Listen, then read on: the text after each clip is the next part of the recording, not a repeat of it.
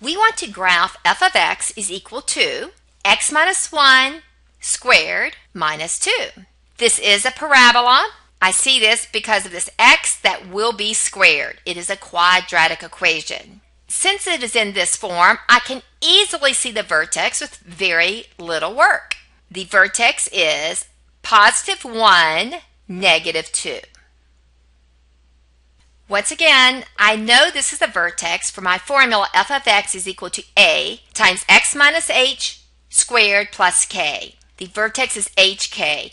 I do need to be careful because you notice in the formula is x minus and then the h. So that is why a lot of times people get confused with the h that's inside the parentheses. It may be opposite of what you think it should be. And I will be able to look at the a, the coefficient in front, and if it's positive, my parabola will open up. If it's negative, it will open down. My a in this problem is a positive 1, so it does open up. Now we need to find the x-intercept and the y-intercept. Well, you will just select the other one equals 0. Now remember f of x, that is just a fancy way to say y. So y is going to equal x minus 1 squared minus 2. To find the x-intercept, I need to let y equal 0. So I will plug in 0 for y, and I will do a little bit of work here. The easiest way to solve this is to use the square root property. So I do have x minus 1 squared. I want to get that by itself. I will add 2 to both sides. If you don't mind, I like my x on the left, so I will switch sides. Not a big deal. So I will take the square root, but if you take the square root of the left side, you have to take the square root of the right side. The square root of something squared is just whatever is underneath your radical. It will be x minus 1. Don't forget, when you take the square root of both sides, it will be plus or minus. And the square root of 2 is not a nice number, so we will just leave it as a square root of 2.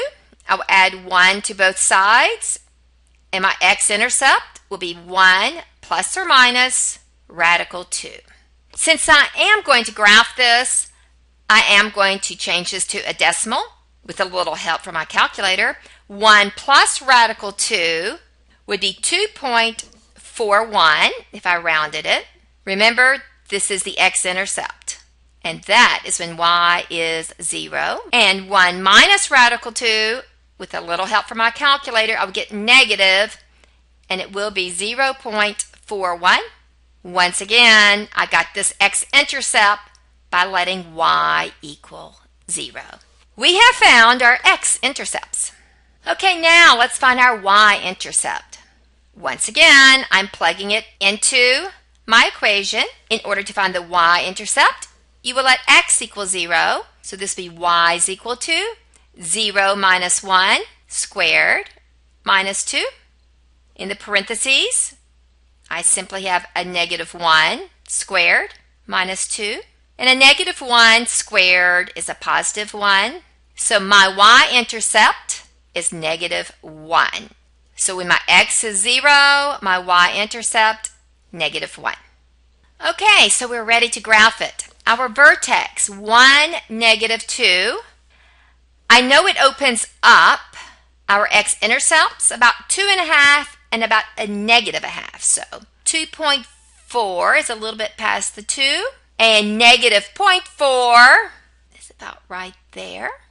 I know the y-intercept is at 0, negative 1. So yes, that is looking good. Just for the fun of it, if I wanted to plug in 2, I'm guessing my point would be right down here at negative 1 also. And if you plugged in 2 for x, so you get 2 minus 1, that'd be 1 squared minus 2, it would be. So I am now ready to draw my parabola. Okay, now for the domain and the range. For the domain, my parabola goes on and on and on to the left and to the right. So my domain is negative infinity to positive infinity. Now for my range, I do not have any y's including in this graph way down here when the y's are -5 or any y's at -4 or -3. My range does not start until right here at -2. And then as I go towards infinity, I have y's included in my graph. So my range will start at -2. It does include -2, which is why I'm putting a bracket. So it will go from -2 to infinity. Okay, now I want to graph f of x is equal to 1 minus x minus 3 squared. Once again, I do know that this is a parabola because of the x squared. It is quadratic. I'm going to rewrite this as f of x equals negative x minus 3 squared plus 1. I just wanted to rearrange that so it would look a little bit more like our formula for a parabola. My vertex is 3, 1. This parabola opens down because I have a negative in front here for my a. To find the x-intercept, I have to use a little algebra. Remember, f of x is the same as y, so I have y is equal to that. In order to find my x-intercept, I will let y equal 0. I am going to add x minus 3 squared to both sides. And now I'm going to use the square root property. So I will have x minus 3 equals plus or minus 1. The square root of 1 is simply 1. Add 3 to both sides. Remember, the 3 is not plus or minus. It's the plus or minus 1. So when I add 3 over here, I will get a positive 3 plus or minus 1. 3 plus 1 is 4. 3 minus 1 is 2. Those are my x-intercept. Now I'm going to look for my y-intercept. In order to find the y-intercept, I will let x equal 0. 0 minus 3, I will have negative 3 in that parentheses. Be careful here. Do not make a careless error. I cannot change this to a positive yet. Do your exponents first. Negative 3 squared is 9. A positive 9. And I will have negative 9 plus 1, which is a negative 8. So my y-intercept is going to be 0, negative 8. So we know that the vertex is at the point 3, 1.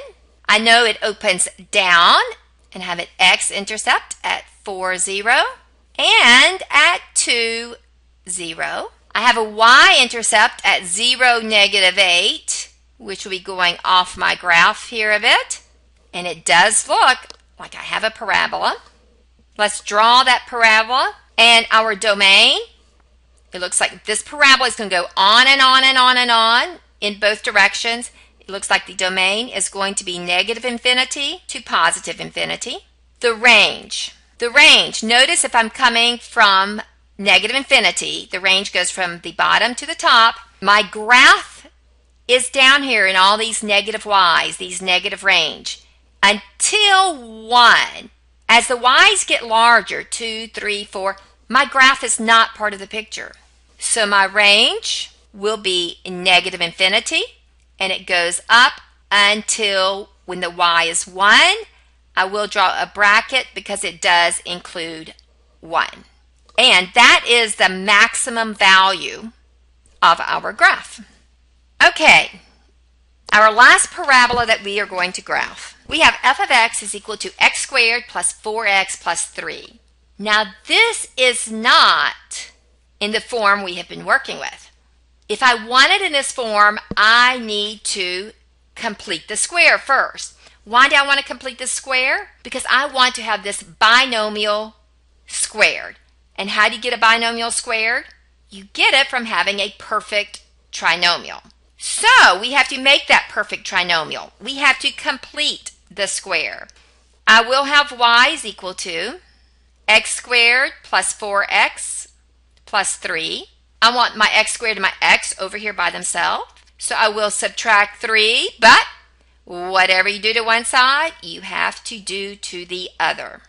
I will have y minus 3 equals x squared plus 4x. Now, to complete the square, you should already know how to do this, but I'm having to add a special number that will make this a perfect trinomial.